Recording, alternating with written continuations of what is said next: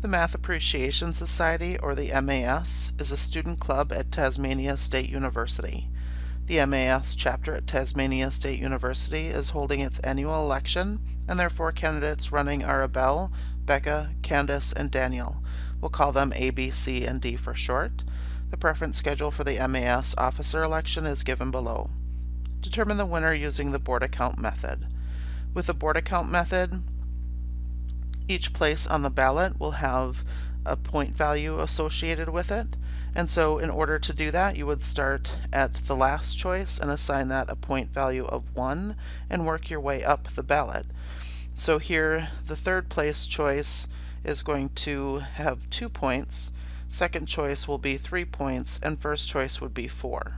Now if there were more than 4 choices on there we would continue going up, and so the next one up would be worth 5 points, and the next one up 6 points, and so on.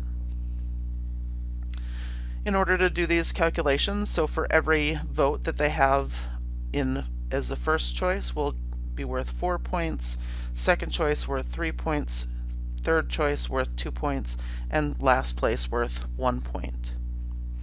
So for candidate A, we're going to have 4 and then times the number of votes they had in first place, plus 3 times the number of votes they had in second place, plus 2 times the number of votes they had in third place, plus 1 times the number of votes they were in last place, and that will give us the total number of Borda points they have.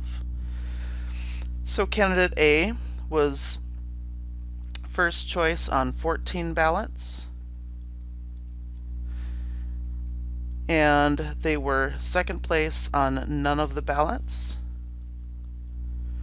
They were in third place on none of the ballots, and they were in last place on 10 plus 8 plus 4 plus 1, and so that would be a total of 23 ballots.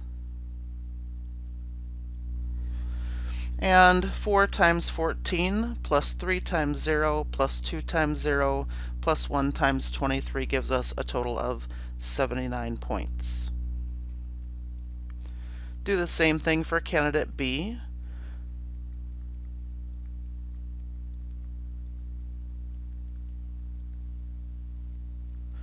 So candidate B was first on 4 ballots. They were second on 14 plus 10 or 24 ballots. They were in third place on 8 plus 1 or 9 ballots, and they weren't in last place at all. 4 times 4 plus 3 times 24 plus 2 times 9 plus 1 times 0 gives us a total of 106. Doing the calculation for candidate C,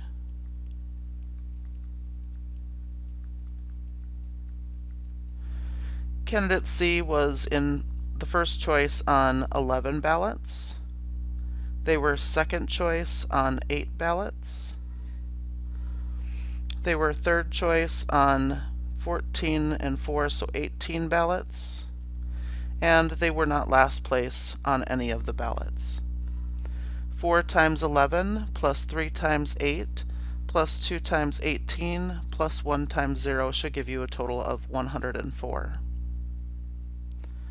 Doing the calculation for candidate D,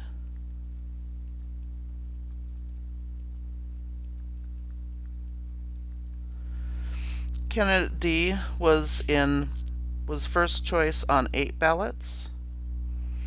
They were second choice on 5 ballots. They were third choice on 10 ballots, and they were last choice on 14 ballots. So we have 4 times 8 plus 3 times 5 plus 2 times 10 plus 1 times 14, and that should give you a total of 81.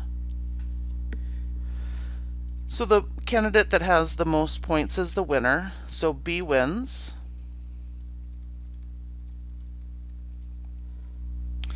Give a ranking of the candidates, so this will be the candidate with the most points down to the least number of points. Candidate B is first on our list with 106 points. Candidate C is second with 104 points. and then candidate D with 81 points, and then finally candidate A with 79 points. And who was the plurality winner when we did this in a previous video? So the plurality winner, remember, is the candidate that has the most first place votes, and in this case that would be candidate A. And what was the ranking of the candidates using the plurality method? And if we go back and take a look, the ranking for the plurality method was candidate A, candidate C, candidate D, and candidate B.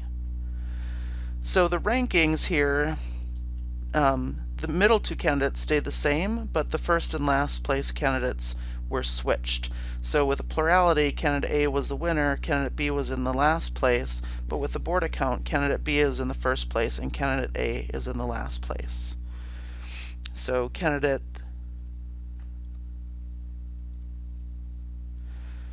A and B are switched.